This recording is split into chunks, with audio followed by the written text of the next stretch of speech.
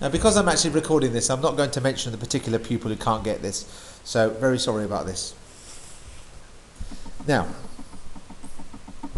4x squared minus 8x plus 9y squared plus 36y equals negative 4. First step, put the x's together, put the y's together. So now let's look at that and think, oh man, that's really, really complicated. Hang on a minute. Can I divide everything by 4? No. Yeah, just a minute. I'm getting there. So it's quite right. So completing the square is much, much easier if you've just got an x, isn't it?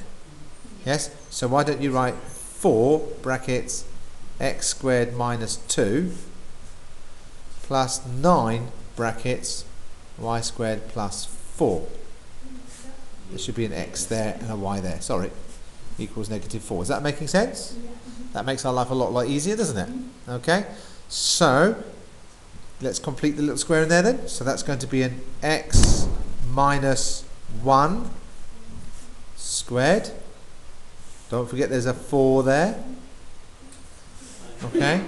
Plus 9 brackets y plus 2 squared.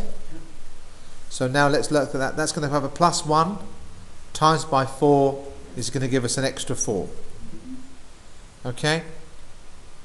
That's going to be 4 times 9 is 36. So we've got an extra 36 there. So therefore we now know that 4 x minus 1 squared plus 9 brackets y plus 2 squared minus 40 equals negative 4.